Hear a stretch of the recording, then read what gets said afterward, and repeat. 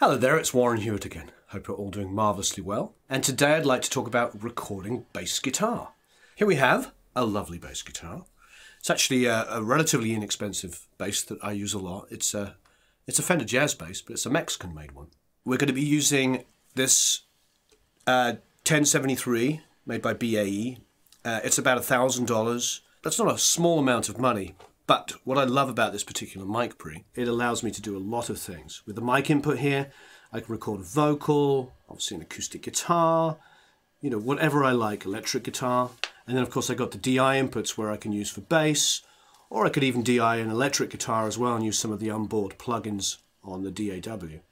It's a Class A, incredibly well made pre that will pretty much get you by in any situation. It's a really simple setup. I'm just going straight into the front with my 1/4" cable into the DI here. I'm coming out of this into an M box, and that is going into a laptop. So here we are, we're in record, and here's our mic pre here. Now it's got two ways to control it. You've got the input sensitivity, the input gain, and then the output volume, which is going to our DAW.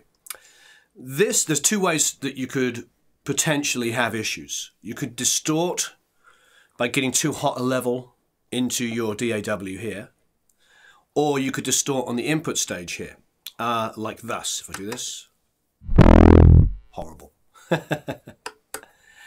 If I had this, say I had it here and it was okay, but I brought this up a little too hot, again, same thing. So this kind of nice area here, where you get a bit of a sound of the pre being, I'd say, running a little hot. You know, you're getting the circuits to work well, and then just back off the gain here, and we're getting a pretty even, nice even level. And this, the way it's printing in the moment, will probably allow for a finger style,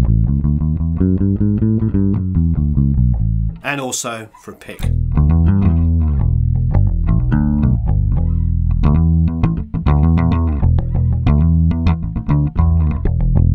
So, you know, we can get away with both.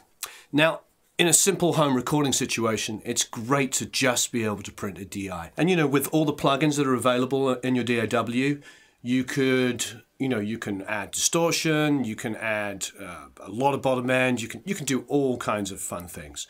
And I think it's very important with printing a DI that you print a good, clean signal that you can then do anything you like with. Any questions you might have, please leave them in the comments below. I'd love to answer any questions. And I will be doing some more bass recording tips using a bass amp as well as a DI.